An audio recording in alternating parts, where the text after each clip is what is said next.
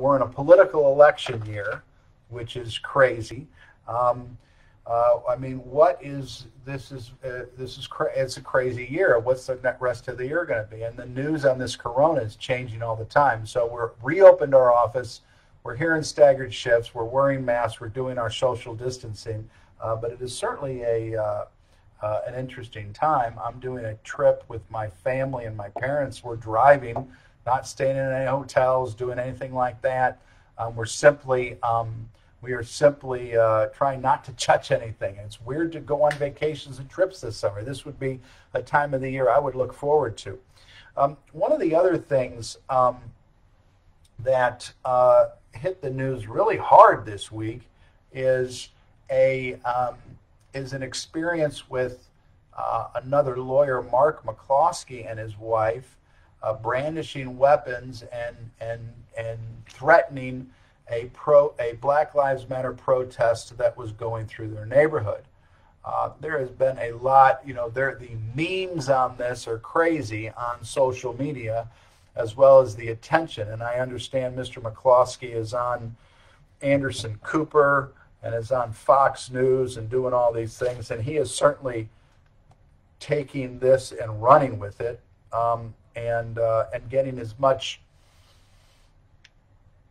press as I guess he can on it. I'm not saying it was planned or anything, but one of the theories on something like this is that if you get in the press for something embarrassing to you or your business, you shorten the time window in which it is in the news by just kind of maybe making a couple comments and then kind of being done with it. That is not the case with Mr. McCloskey. He is certainly extending the window of time of the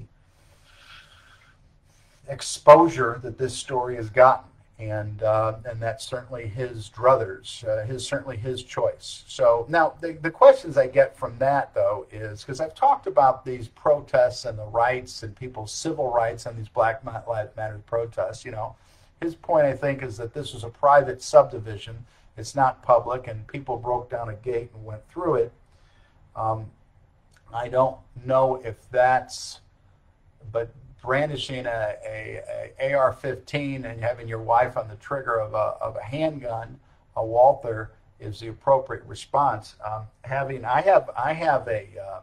I've owned pistols and I've taken CCR classes before, and my recollection of the education that I've gotten in gun use is you don't pull out a gun unless you're ready to use it.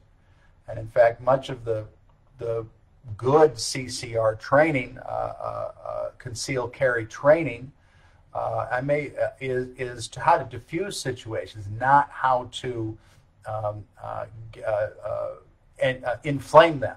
So that was interesting to me, that their choice to inflame those situations, inflame that rather than maybe sit on your porch, wave to the protesters, give them a bottle of water.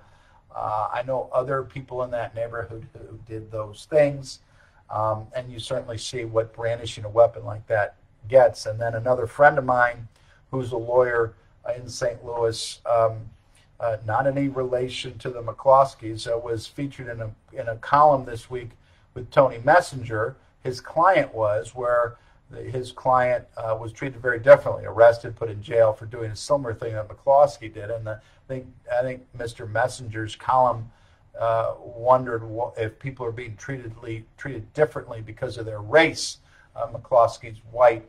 My friend Brett Rich, who's a good lawyer in St. Louis area, his client was, I believe, African American.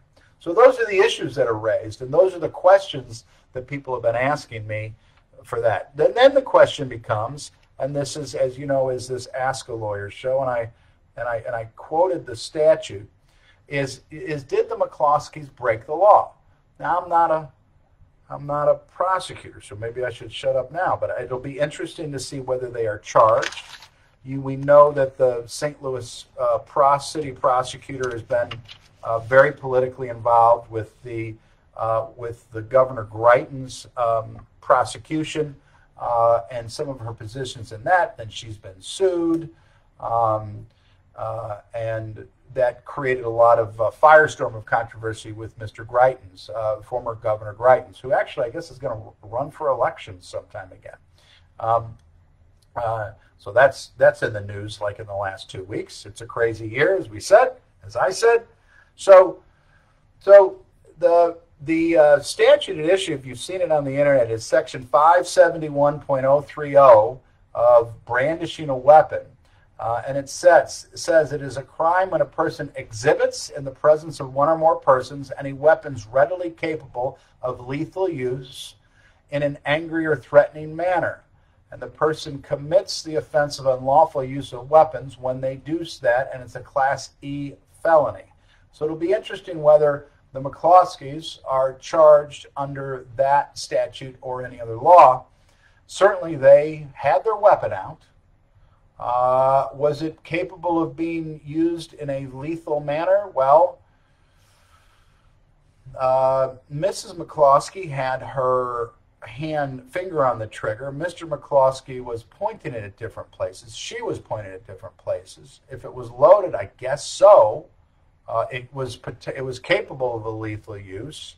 I don't think you brandish unloaded weapons. Certainly not in any class or any firearms training I'd ever heard of. But then again, you don't pull it out and do that unless you're going to use it, and they were clearly not going to use it. And in an angry or threatening manner, that's for them to decide. Now, do they have the right to protect their property, as they've been saying, from some imminent threat?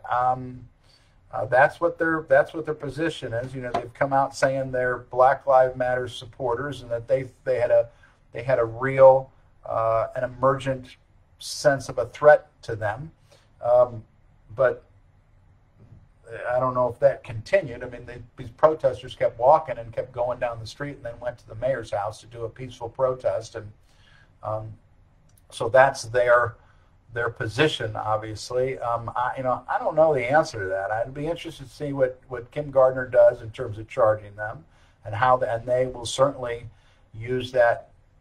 They would use a criminal charge to continue to be in the press and make this an issue.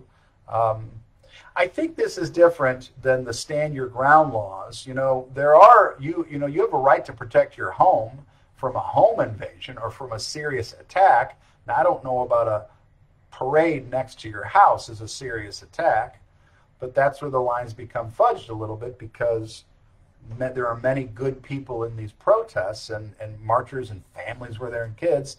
Sometimes there are people in those crowds that end up throwing rocks or doing stuff to property, and maybe later tonight they kind of do that too. More, they can get out of control. I didn't see evidence that this was.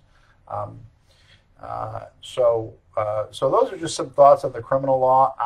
It sounds from the letter of the statute that it sounds to me like they did that. Now, there's also the de jure versus de facto. What's in the law versus what's really done. So I don't know what the common practice in the city prosecutor's office or different prosecutor's office for prosecuting those types of crimes. The city prosecutor's office is very busy, and then we wouldn't want any special treatment from the McCloskeys one way or the other.